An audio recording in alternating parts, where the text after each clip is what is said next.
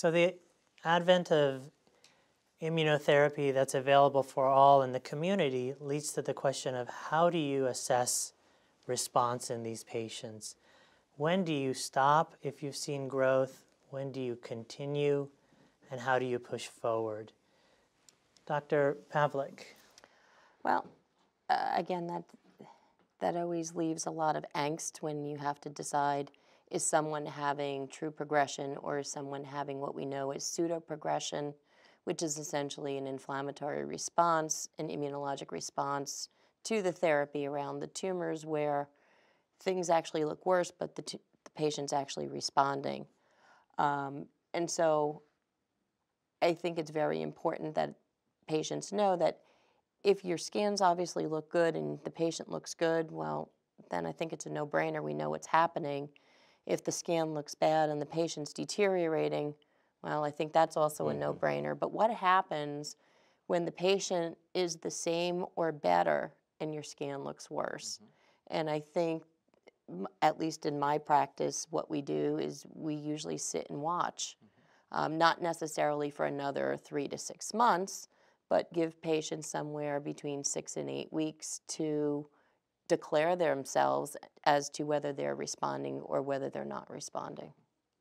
Is that how you go Yeah, forward? I mean, when I talk to patients about at the time that we're assessing response, I break it down. They say, well, how are you going to make this decision? I said, well, it's easy. I have a 100-point scale, and and there's 3 variables, and the biggest variable is how you're doing.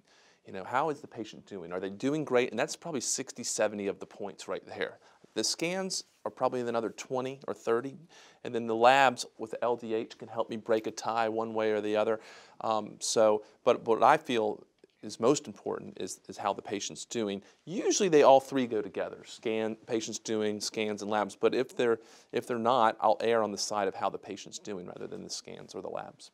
And then you'll come back and image when? Well, it depends. I mean, if we're talking about on a PD-1 drug where we're going to continue maintenance, I would continue that and do another image in probably 12 weeks unless something clinically deteriorates. If we're talking about ipilimumab, where we just finished the 4 cycles, and I might want to do that in a sooner time frame. Do you agree with that, Dr. Ambaka? I do agree with that. I think that also with many of the new therapies, including the oncolytic immunotherapies, it is not uncommon for patients to have new lesions developing and other lesions getting larger before the patient then responds. We also know that it can take time to respond. For instance, in the OPTIM study, which is the phase 3 randomized clinical trial looking at TVEC, we know that in the patients that ultimately developed a durable response, meaning a response that lasted 6 months or longer, almost half of those patients had new lesions that developed or had growth of the lesions that they had initially before they then developed a response, a durable response.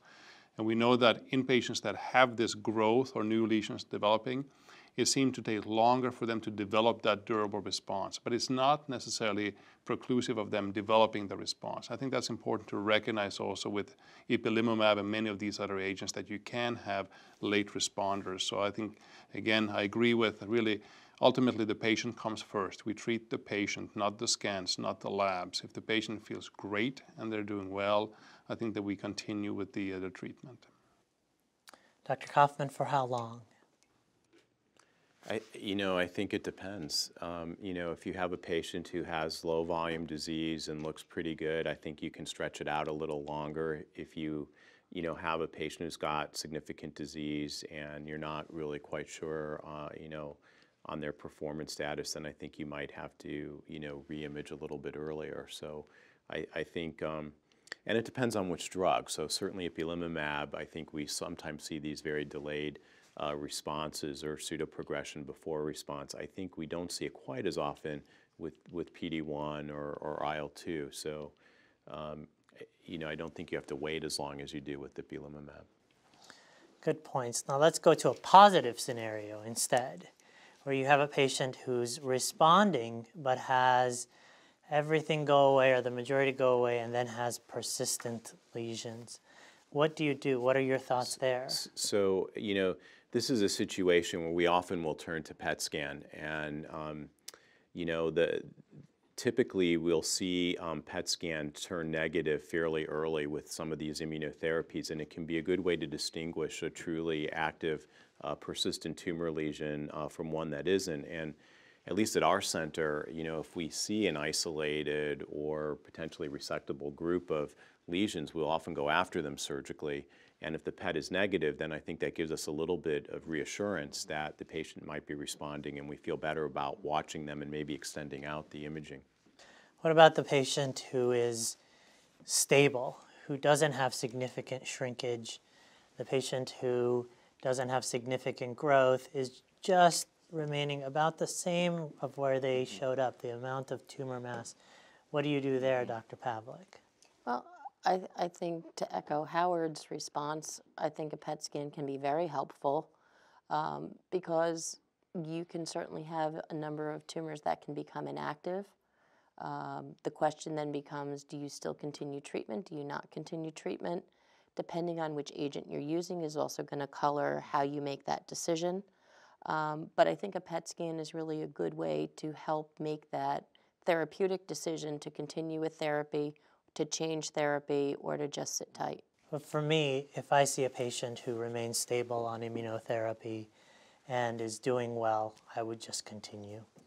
Because we've seen these patients that they have almost the same survival benefits, the same long-term durabilities as patients who have what we call a classical response. Right. I think that's a good point. I mean, you know, with IL-2, it was clear that complete remissions did better than partial remissions. But I don't think that's necessarily true with PD-1, or at least we don't know that at this point. So, you know, we know it's not true with ipilimumab. Right. So, I mean, a complete remission is not necessarily what we all need, and that is, it provides a lot of anxiety in the clinic, actually, when a patient is doing awesome, but they're not at 100%. Right, they want everything to go away. They want everything to be gone, and I'm with them. I mean, I think that I want everything to be gone too, but I think I'll echo, you know, Dr. Kopp and Pavlik. You know, before these effective agents, PET scans were fairly useless to me, but now I think they might be coming back in terms of trying to figure out, you know, patients having maybe a 70% response, but then, you know, there might be a couple lesions that are lighting up, and then, hey, maybe we should be trying some targeted things like radiation or surgery in some of the lesions that are still metabolically active. So just to address your question about stable disease, we've recently published our IL-2 data, and we looked at our patients whose initial response was recorded as stable, and we did find that they had a significant improvement in overall survival when compared to patients who really show true progression. So I think stable disease is probably quite meaningful, especially with immunotherapy, and I would certainly continue those patients on treatment. Absolutely, and I think that this is where melanoma sort of leads, but the broader picture is that this message needs to be gotten out to almost every other oncologist seeing solid tumor, is as these therapies permeate into the more frequent tumors like lung cancer, other tumors, that we have to be able to get this message across, that just because you're not getting the gold star for complete regression of all disease does not mean that you're not benefiting superbly. I think also one thing that we are seeing, at least at our center, more and more is patient fatigue. From the perspective, if you still have some lesions left and they are stable and you're on the treatment, coming in every 2 weeks, every 3 weeks for those treatments can be quite onerous for the patients. And I think after a period of time, you have patients who absolutely want to continue treatment. You have others who say, no, I'm done with treatment. And I think that also gives us an opportunity then to really try to understand this, that having that stable disease, if we then discontinue treatment, what happens in the natural history of this? How would you follow that patient? So those patients that discontinue, we would usually follow them with scans. We would do either a PET scan or regular CT scans every 3 months.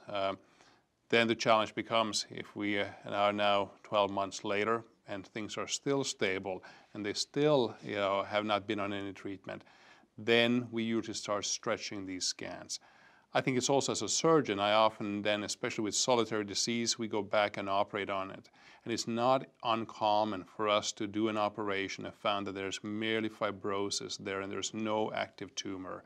And I think for that perspective, treating these patients in a truly multidisciplinary setting, when you consider each of these options, including medical therapies, systemic therapies, radiation, and surgery, and really try to figure out what is the best thing for the patient to try to render them free of disease, is extremely I think important. that you're bringing up a really good point.